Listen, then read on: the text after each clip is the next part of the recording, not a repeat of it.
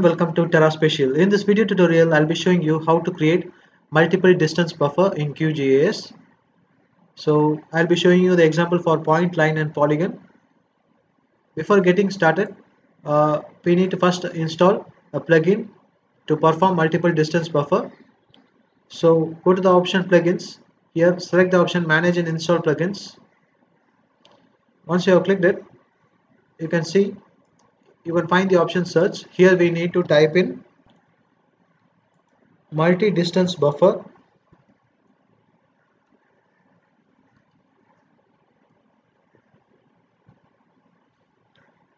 So you can just see here multi-distance buffer.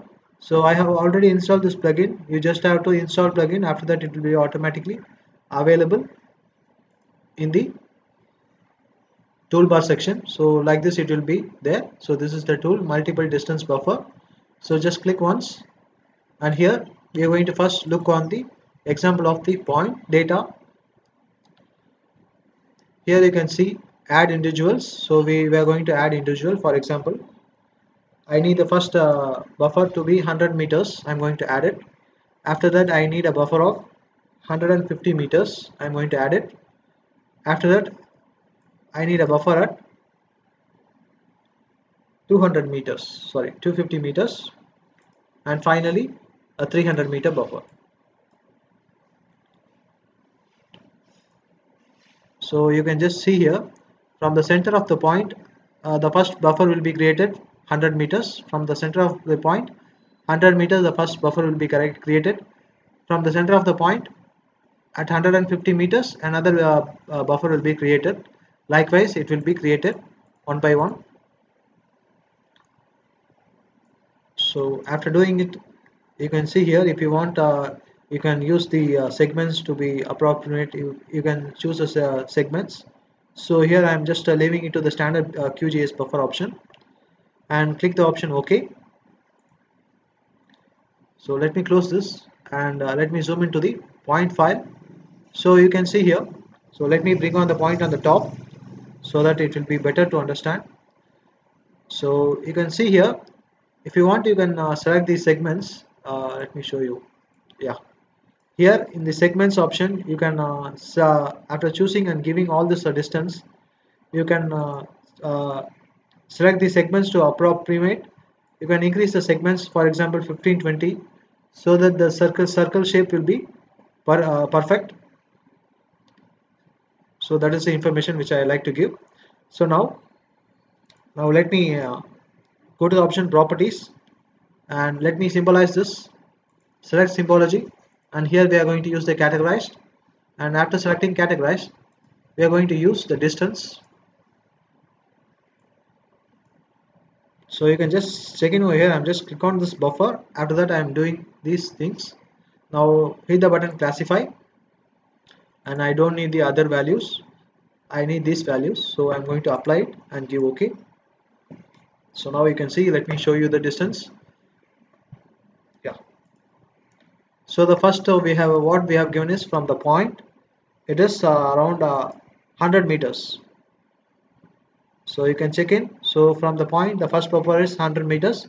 The second buffer is, you can check in, it is almost 150 meters.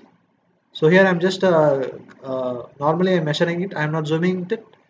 That's why you can see the variation. Otherwise the buffer distance will be accurate. It is accurate. Now let me measure the next buffer. So it is around 250 meters. So if you zoom in and measure it, the distance will be correct. So finally we have created a 300 meter buffer from the point. So likewise, so let me show you the example for the point data also.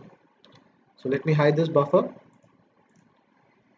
Once again click on this multiple distance buffer, and now here we are going to select the line data, and after that we are going to do the same thing.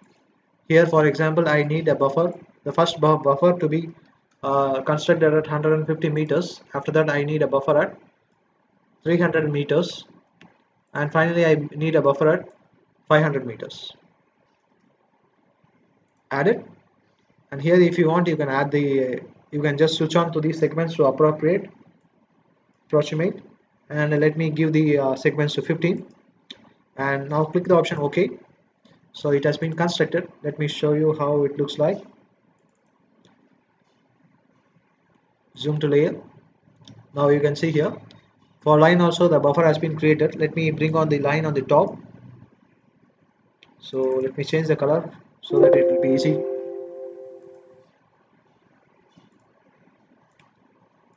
So now you can see here you can see the line and you can see the multiple buffers.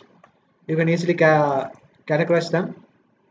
The same thing which I have shown you previously, symbology, single symbology. Here we need to select categorized, and here the value will be distance. Oh, sorry, I just we need to just click on the buffer properties, and here symbology, categorized. So when you are creating the buffer itself, you'll be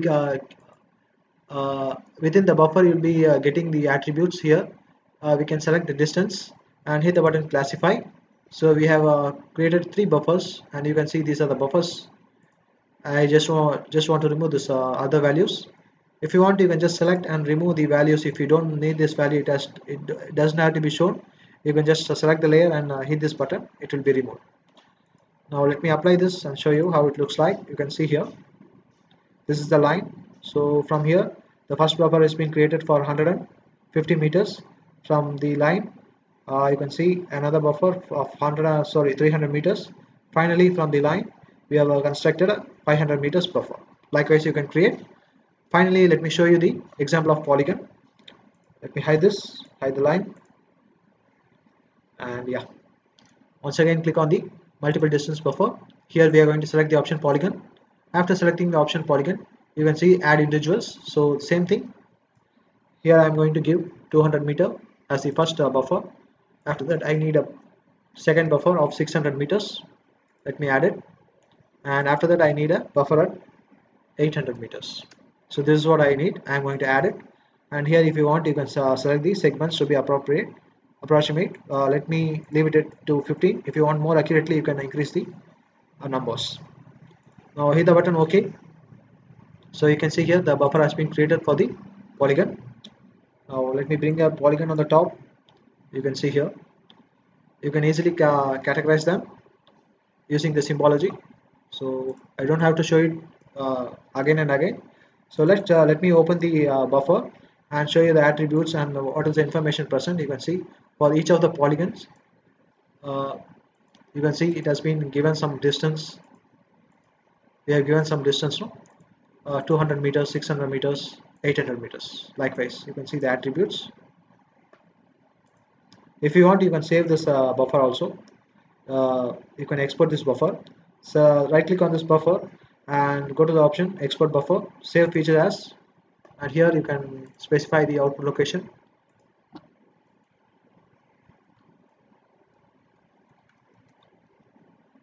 Save it. So select the coordinate system and hit the button OK. So you can see here it has been automatically successfully exported. So this is the exported feature. So if you have any doubts in this, please do ask in the comment section. I will be answering to your question. Thanks for watching Tower Spatial. Goodbye everyone, and please do subscribe our channel. Goodbye.